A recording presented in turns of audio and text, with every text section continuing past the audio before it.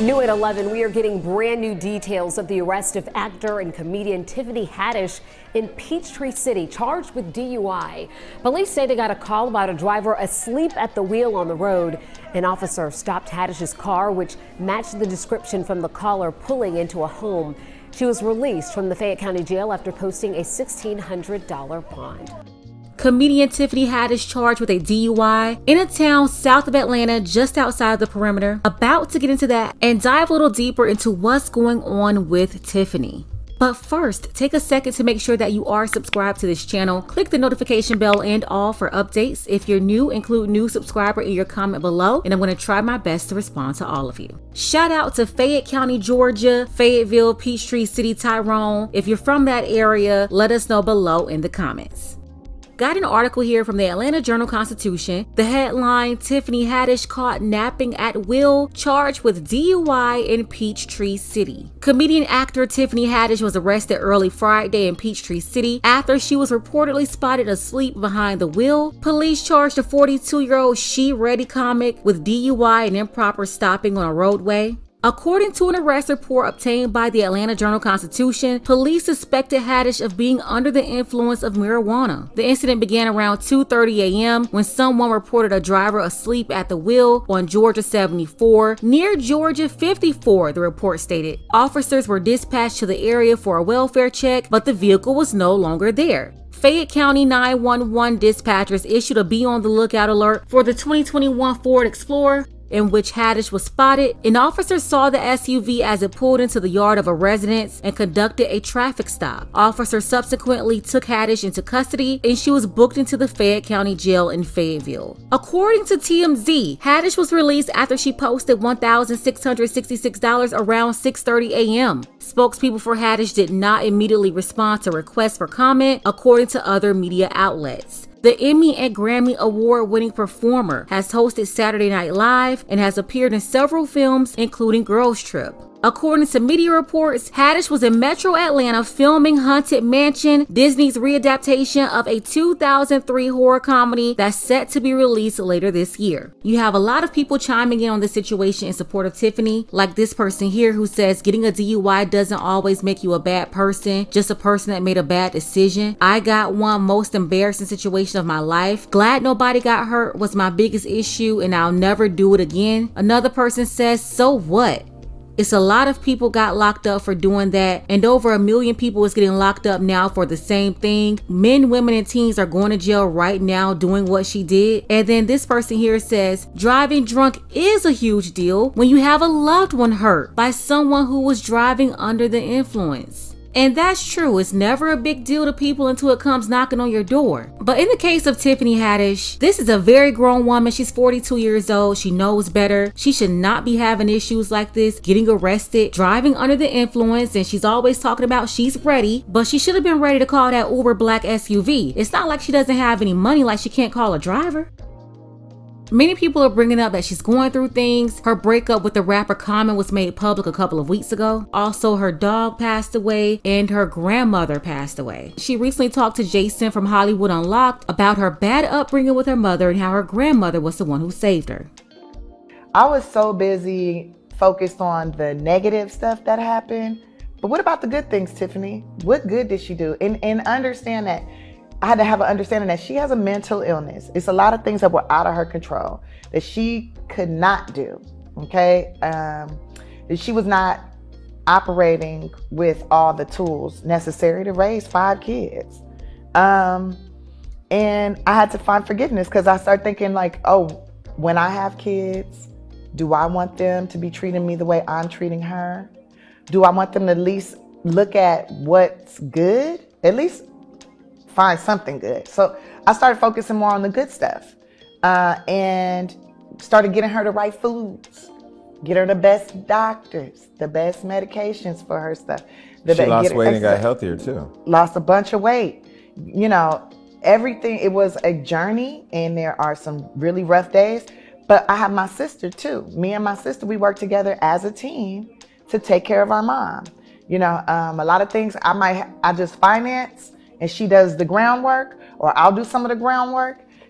I said during my divorce, I accepted that that's she's never going to be that person. Once I accepted that, she's never going to be that mom again. She's never going to be what my idea of what I want my mom to be. She's never going to be that. So just enjoy what she is, what she does have to offer, what is good, and then kind of don't focus so much on the bad stuff. You know, that takes a lot of it's a lot. It's a lot of trying to ignore stuff. She be in there talking to herself and all that. I try to find the funny in that. She in that full argument with herself and then start busting up laughing. And I'm like, what's the funny in this? Like, oh, she don't have to have friends. All her friends are in her head. All her friends are always with her. She's never lonely. You know, she's never lonely. That's one thing I could say. My mama ain't never lonely. But when I got her that dog, and my mom hadn't taken care of anything since we was kids, since we got removed from her, right? And my sister said, Tiff, okay, and I got the dog from my mom because I was out of town and my sister was watching my dogs. And she goes, Tiffany, I've never seen, Mama's not talking to herself. She's like having fun with the animals. She loves your cat. She loves the dogs.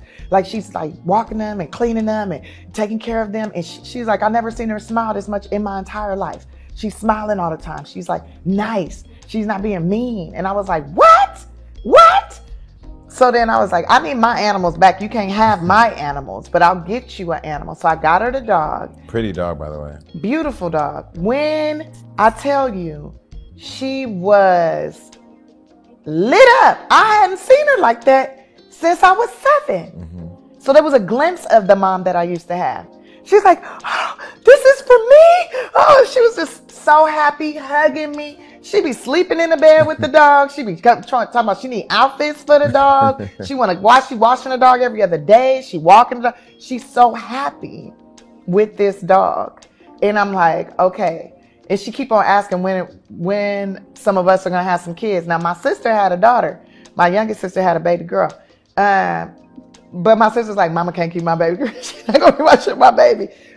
Exactly. Your sister is a smart woman. And as far as the whole dog thing, a lot of the modern women today who can't get along with the man, you're going to have to get a dog too.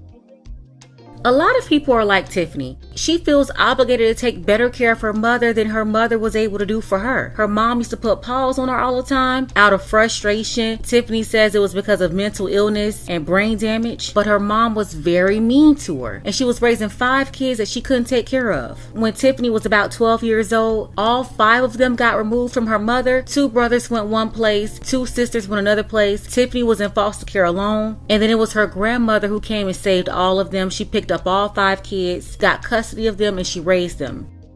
Now my grandma, that's my heart. She my everything. And when I got that call yesterday, it was very difficult for me. And it's something that I've been going through since my success, since the takeoff, right? And all my money, a lot of my money goes to making sure she is good and my mama's good. You know, I redid her whole, because I'm just trying to do everything she said she wanted as I was growing up, right? And I pray a lot. And I know that she lived a full life and she did everything she was supposed to do to the best of her ability. She put a lot in me. She taught me how to love. She taught me how to take care of myself. She was mean sometimes, and she was very affectionate. She was a grandma. She was a black grandma. A black grandma. She didn't play. Very heavy-handed. And you talk mess, she gonna slap the shit out of you. That's that. And I would do anything just to cuss in front of her and her slap the shit out of me. Right? She's my heart. That's my queen, though. Mm-hmm. She's my queen. She's my everything. She loved where my mother could not love me and do, she did. You know. But I know, sometimes I feel like she's my soulmate. Mm-hmm. Right? That's my soulmate. She was my first best friend, you know. Like my mama, that's the first person I ever loved. But my grandmama, she rescued me. Mm-hmm. When nobody was trying to, she rescued me. I understand 100% why Tiffany feels the way she feels about her grandmother, but it is kind of odd. I've never heard of a woman describing her maternal figure as a soulmate. And any woman wired that way to think of their grandmother or their mother as a soulmate, I don't see how they're going to be able to pair bond with a man. And that, along with all of the generational curses and the things that's passed down, all of that contributes to Tiffany's inability to get along with a man. And a lot of people like Tiffany, they may have good hearts, they may be genuine, they make really good friends or really good employees, but that doesn't automatically make it easy to deal with them on a relationship level as a girlfriend or a wife. Like, yeah, they can get along with women. Women love them. But what about getting along with a man? And as a woman, women liking you doesn't really matter unless you plan to be in a relationship with a woman. Condolences to Tiffany for everything that she's going through. She should definitely get help if she's needing it right now. You have the resources to do it. As a 42-year-old grown woman, you have to be responsible, make good decisions. Don't get out there driving under the influence. You can get in your car and do that, and the next thing you know, boom, there goes the life of another person or other people that may also have people who love them just as much as you love your grandmother. So it's very important to be responsible and think of all of that. That goes for everybody. Gonna go ahead and wrap it up right here. Let me know what you think about all of this below in the comments. I want to send a special shout out to Smoke Jensen. Thank you so much for your support for this channel. Also, special shout out to Dark Power. Brother, I appreciate you as well. Want to see more content like this? You can support the channel too. Links to Cash App and PayPal are below. Ladies, fellas, want a balance analysis, want the truth from a woman's perspective? Then you're going to want to subscribe to this channel and don't forget to like and share.